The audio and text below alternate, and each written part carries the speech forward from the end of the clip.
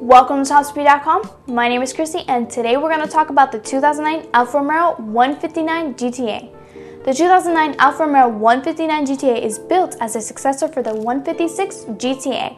The alfa-romeo-156, manufactured by Alfa Romeo, was introduced in 1997 as a replacement for the 155. Its distinctive style with high curved flanks made it to some the best looking car in its class. The GTA was subsequently stopped production in October 2005, citing poor sales, and the upcoming replacement to the 156 is the 159.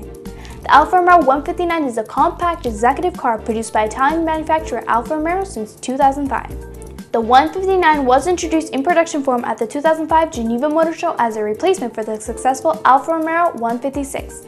The new 159 GTA will feature rear spoiler, large low-profile tires, and side skirts. Under the hood, the new GTA will have a 4.3-liter V8 engine. This engine will only weigh around 183 kilograms. The best part about this engine is that it has very limited amount of modifications and can still deliver 500 horsepower. Unfortunately, Alfa Romeo tried to keep the target horsepower under 420. It can do the 0 to 60 mile/hour sprint in less than 4 seconds. The top speed will be limited to 155 miles per hour. The V8 will be mounted transversely. The 159 GTA engine will be matted with a wheel drive system and maybe even a sequential gear.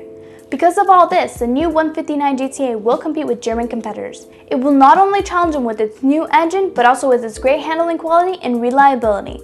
Who are these competitors? Well, it's been said that the 159 will compete with the 2008 BMW M3, Mercedes C63 AMG, and Audi A4. We have heard about these cars in earlier topspeed.com videos, where Car and Driver magazine compared these three cars and came out with only one winner, the M3. Will the new 159 GTA be the car next year to compare? And will it win? We'll have to wait and see. The V8 powered GTA is being tested at the moment and will be unveiled at next year's Geneva Motor Show. It will go on sale to the public in 2009. That's all we have for today. Tune in next time for more news.